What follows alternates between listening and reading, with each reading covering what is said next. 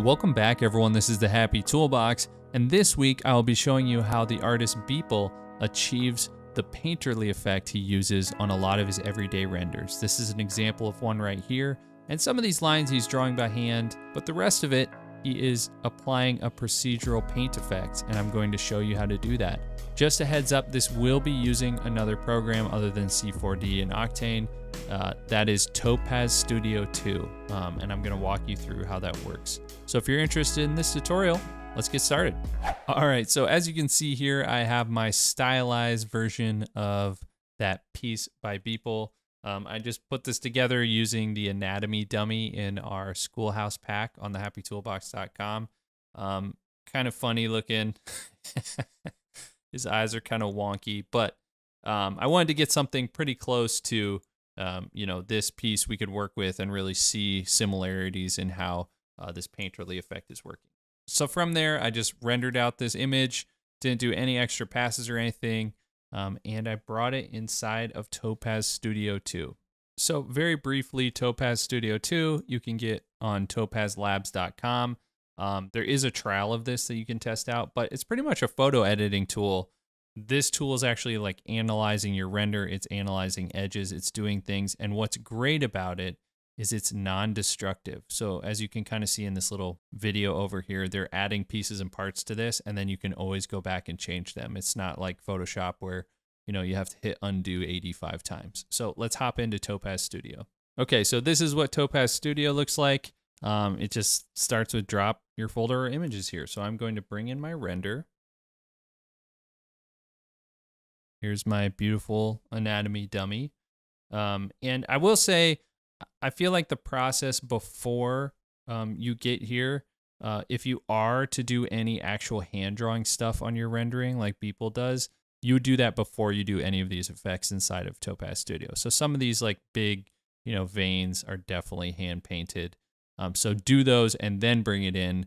And then this photo editing tool will almost like merge your 3D rendering and your hand-drawn stuff, and you'll get a really cool look. So from here, I have my image. There's a lot of different things you can do here. I'll probably make a couple other tutorials if you're interested in this program at all, but what you need to know specifically for the Beeple painterly effect is there are things over here called add looks.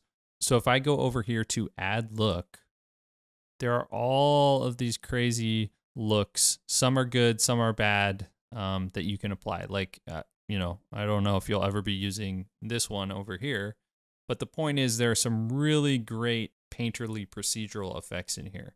So what I do is there's look category. So it's at all right now. You can have favorites, but you can go to artistic, and that's where a lot of these painting effects are. So you can see right here, if I click chalk pastel, I mean, that's pretty cool looking already. But what's great about these is you can slide the intensity value up and down and get it exactly where you want. And you can also stack these effects on top of each other. So if I hit apply, I can continue to apply other ones on top of it. So what I found works really well to get this look though, is if you go to, let's go to all first and go down to something called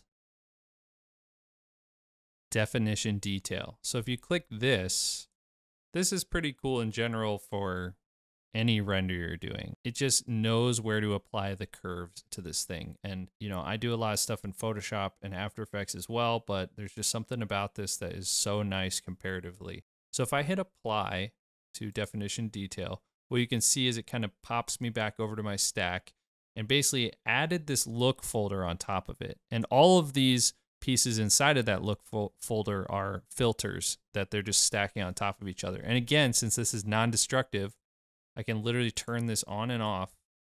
I can go to precision contrast. I can mess with all of these crazy details and then go back to add look. And I want to go to artistic category. Swipe down. You can try all of these different paint effects. There's colored pencil effects, etc.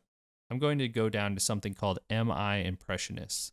So if I click this, you get this crazy paint effect already. And one important thing to note with this program is you can see up here, there's fit and 100%. And fit in the window for some reason with this program, it might not exactly be how this looks. So it's always good to pop back into 100% and make sure it is looking the same. But you can see, I mean, this is crazy. It's literally doing the strokes, you know, down on the neck. It's doing strokes kind of around this area. It's very, very smart with how this program's working. So I'm going to apply that effect. It's already looking pretty cool. Again, you know, Beeple has all of these unique hand-drawn lines he's put in, but you can see it's kind of the base. And even if you look at the background here, this is that procedural effect that's happening to the background.